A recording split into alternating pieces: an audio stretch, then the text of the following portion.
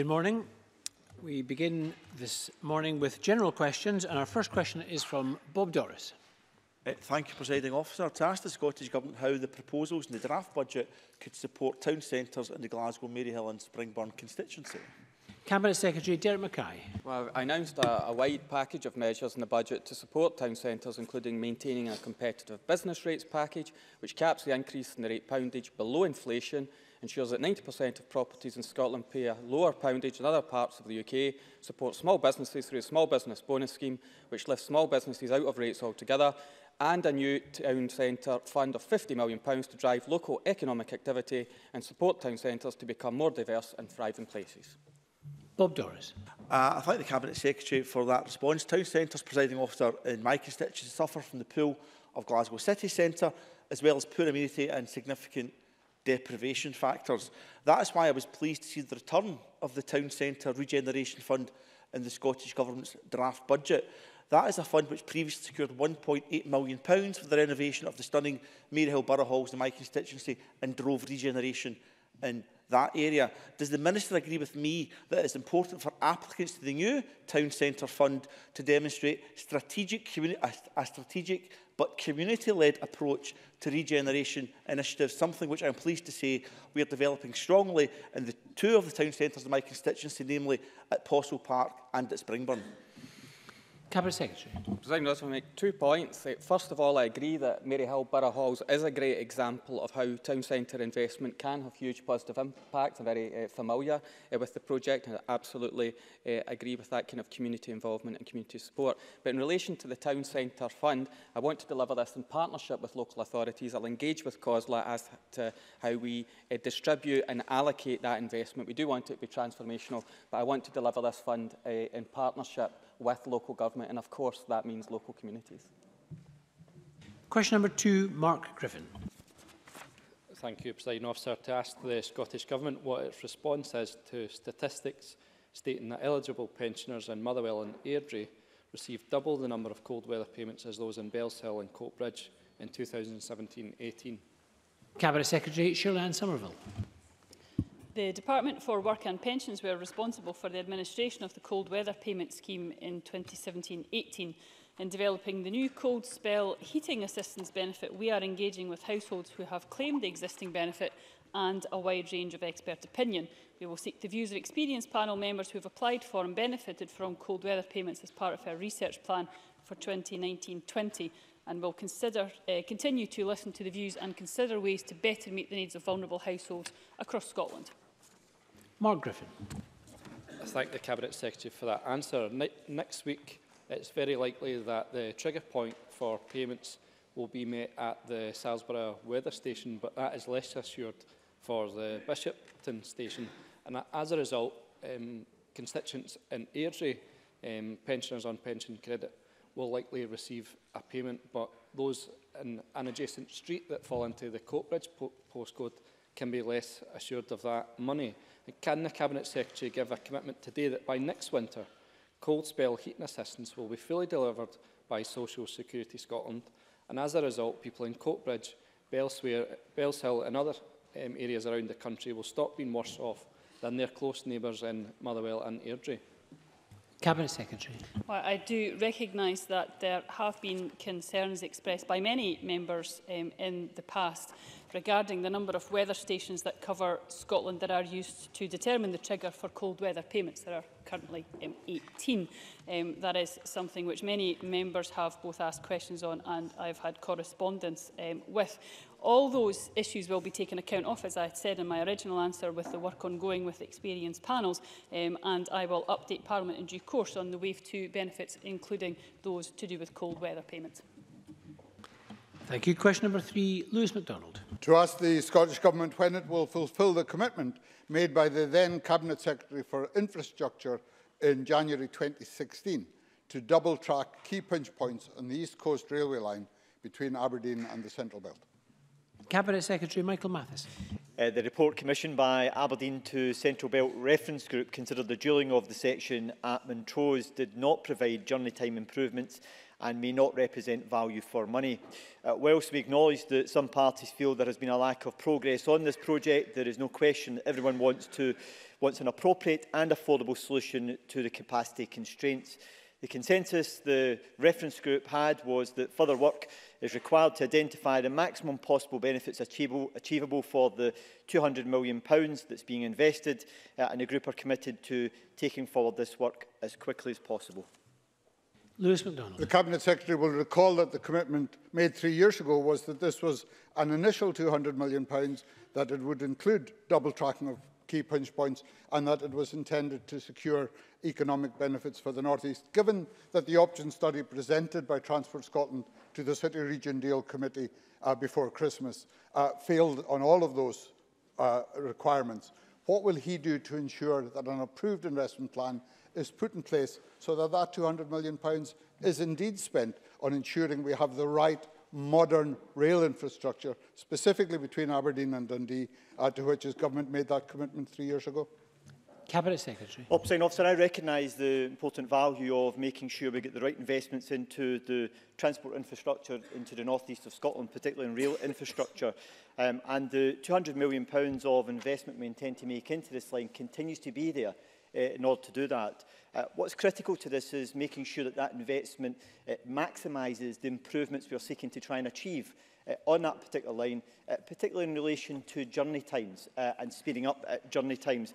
And that's why the ARUP report has set out a range of different issues that need to be considered in order to make sure we maximise the benefits that will come from this investment, which I would expect to be taken in line with the Aberdeen City deal, which takes it up to 2026. So I can assure the member that the reference group are committed and working together to make sure that this investment is utilised in a way that maximises the benefit for commuters who are using that particular line going forward. And Liam Kerr.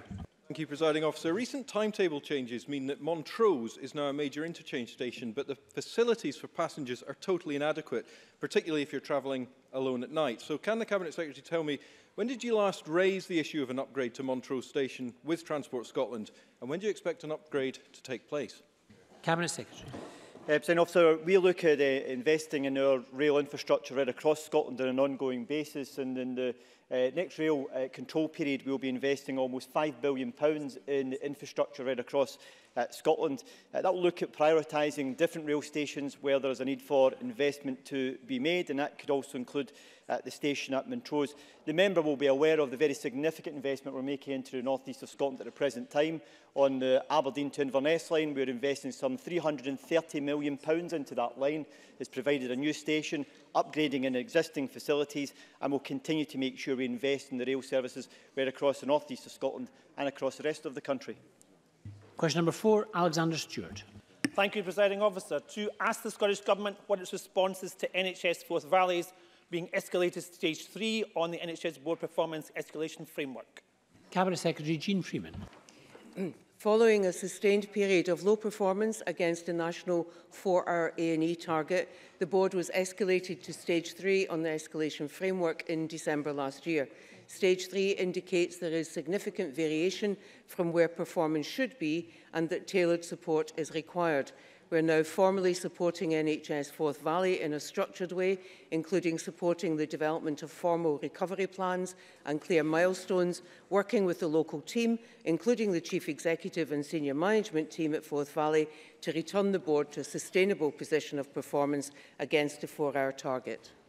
Alexander Stewart. I thank the Cabinet Secretary for that answer, and I would pay tribute to the hard-working clinicians, doctors, nurses, auxiliary and clinical staff who on a day-to-day basis do all they can to support patients in Forth Valley.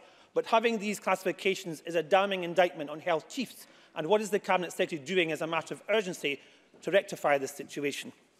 Cabinet Secretary. I thank Mr Stewart for that follow-up question. I too would pay tribute to the hard-working staff in Forth Valley and indeed across our health service. I don't accept that escalation to stage 3 is a damning indictment of anyone, to be honest, and I don't think that that language particularly helps those hard-working staff to whom he and I have just paid tribute. What it does indicate is that there is a need for structured and formal intervention and support from the Scottish Government to a board. I think that is entirely the right thing to do, and I'm sure what members would expect me to do and what citizens across Scotland would expect me to do in order to address situations where we have persistent underperformance in particular areas. In the area of Forth Valley, that's our A&E target, a vital target that we need to meet, and one where I'm sure with that support, Forth Valley will return to the sustainable position we need them to have. Question 5 has not been lodged. Question number 6, Neil Bibby. To ask the Scottish Government whether it will provide an update on the future of the Construction Industry Training Board and the National Construction College campus in Scotland. Minister Richard Lockhead. The Construction Industry Training Board recently announced, as a result of a review of operations across the UK, that part of the role will be transferred to Shared Services Connected Limited. And as part of the announcement, the Construction Industry Training Board has placed in the market the National Construction College at Inchinnan, but has confirmed they do not intend to close the training facility. The responsibilities, of course, for these changes lie with the UK Government, but the Scottish Government will provide support to employees who potentially face redundancy. Neil Bibby. I thank the Minister for that response. This is a very concerning time for CITB staff in Renfrewshire, where the campus is based. I welcome Jamie Hepburn's meeting yesterday with the GMB trade union. Although oversight of CITB is reserved, training policy is devolved. Can I ask the Minister, will the Scottish Government therefore assess the impact these changes could have on training standards in the Scottish construction sector?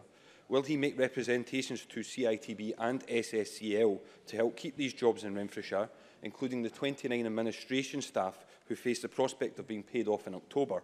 And is he also prepared to explore other avenues to retain these jobs and the knowledge of these workers in Scotland? Minister. We are, of course, concerned about the impact that this change will have on employees who may not transfer as part of the process and who may indeed face redundancy. As the member mentioned, Jamie Hepburn, my colleague, met the GMB yesterday to discuss a number of issues that arise out of these changes. We are convinced that our system for training within the construction sector remains robust. However, we will, of course, learn any lessons that have to be learned and check if there's any detrimental impact, which we're keen to avoid, of the changes with the CITB. And indeed, we are monitoring many of the issues the member mentions very, very closely, and we'll keep him informed. Question number 7, Margaret Mitchell. The Presiding Officer, to ask the Scottish Government what action it plans to address parking issues around the Scottish Crime Campus in Gartcosh. Cabinet Secretary Hamza Youssef. The Scottish Crime Campus Management Board represents the partners located at the campus. It continues to work with campus staff and other stakeholders to identify and implement a solution to the present parking issues. Scottish Government officials attend meetings of the Management Board and through that forum are engaging with interested parties to hopefully explore possible future options.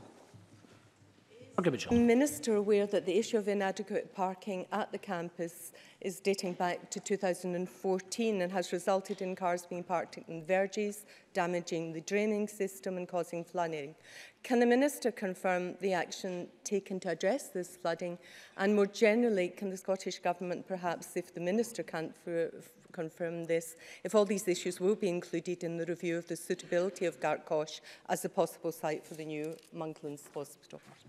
Cabinet Secretary. Well, I'll absolutely ensure that the issues raised by Margaret Mitchell are part of that consideration. I don't doubt that they will be, but I'll reaffirm and confirm that. I am aware, of course, to my many visits to Gartcosh, you can see the cars parked on the verge. There's clearly an issue there. There is a potential, depending on, of course, what happens with the site adjacent to Gartcosh, a possibility to look at short, medium and indeed long-term options for that parking issue. I'd be happy to take that away with Margaret Mitchell to discuss perhaps in a little bit more detail. Some of that will depend, of course, on NHS Lanarkshire's decision, of course, on where the new Monklands Hospital may well be. Elaine Smith. Thank you, Presiding Officer.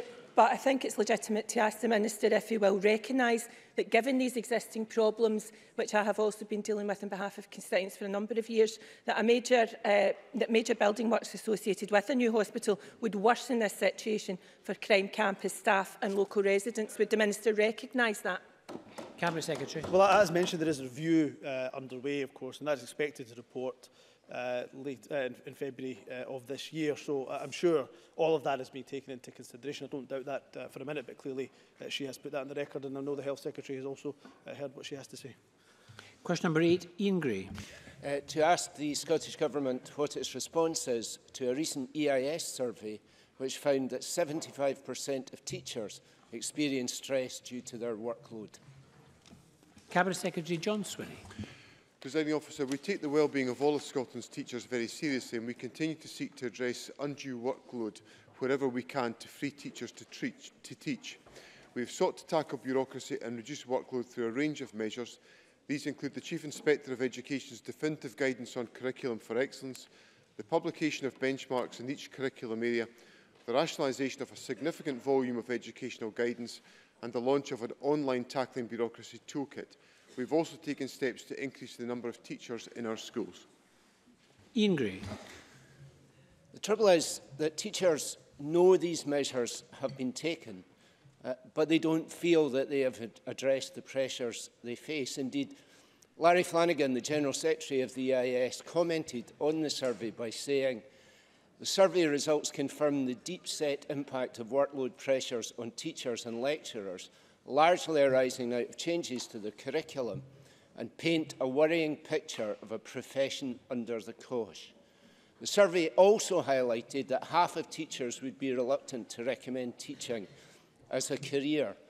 Does the Cabinet Secretary understand that teachers' anger, their willingness to contemplate strike action, is not just about pay, it is about workload too? And what new and concrete proposals does he have to reduce teacher workload and stress? Cabinet Secretary. Well, let me address a number of the points that Ian Gray has raised there. He quotes Larry Flanagan in relation to changes to the curriculum. And what the Government has been intent on doing over a number of years is to be involved in the professional associations in much of the curriculum development work that we undertake. That's why the EIS are members, for example, of the Scottish Education Council, so they can influence our thinking on many of these questions. As I indicated in my response earlier to Mr Gray, we've taken a number of steps to reduce the workload of teachers. I remain absolutely engaged on this question, and what I think is essential is that we see a sustained activity at school, local authority and at national level to take particular initiatives to reduce the level of administrative bureaucracy within individual schools. The purpose of that will enable teachers to be free to teach, and that's exactly what we want them to do. Question number 9, Maurice Corrie. To ask the Scottish Government what compensation it can offer to commuters who use Helensburgh Central Railway Station in light of reports of frequent delays and cancellations. Cabinet Secretary Michael Matheson. The ScotRail franchise ensures that passengers can be compensated for disruption to their journeys by delay repay compensation scheme, which is calculated by the amount of delay to the passenger's journey over 30 minutes. I've made very clear in the Chamber before that performance across the country, not least the Helensburgh route, is below the challenging but achievable punctuality standards we expect and demand from the rail industry. ScotRail have recently announced a compensation promotion, although this is limited to the routes worst affected by cancellations due to staff shortages affecting passengers during December.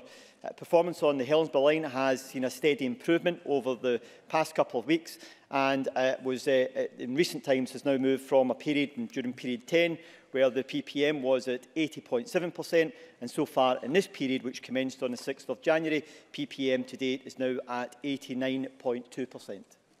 Maurice Corrie.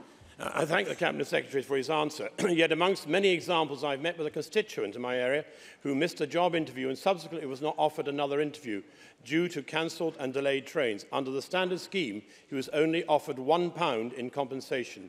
Can I seek the assurance from the Cabinet Secretary that these commuters will receive in future fair compensation?